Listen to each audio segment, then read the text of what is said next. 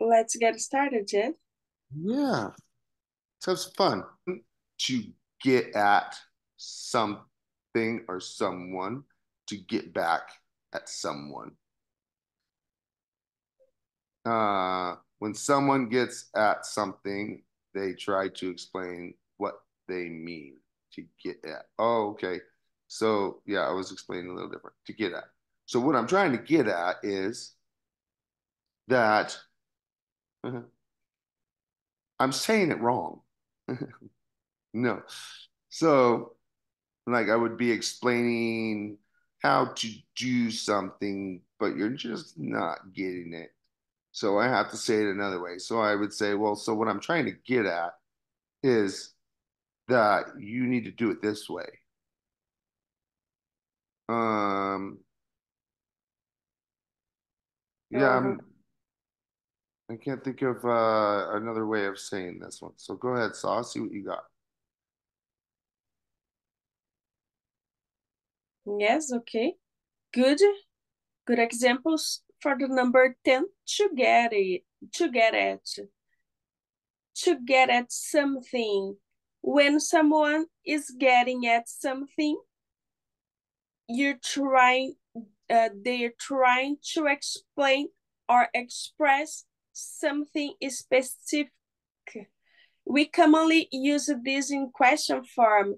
Let's say your coworker is talking to you and they're talking about a meeting that you have, but you're not really sure what they're trying to express to you, what they're trying to explain. You could say, I'm not sure what you're getting at. I'm not sure what you're what you mean. I'm not sure what you're trying to explain. I'm not sure what you're getting at. Now we also use this when we're trying to explain something and the explanation isn't going too well. And then you can say, what I'm trying to get at is we need to cut back.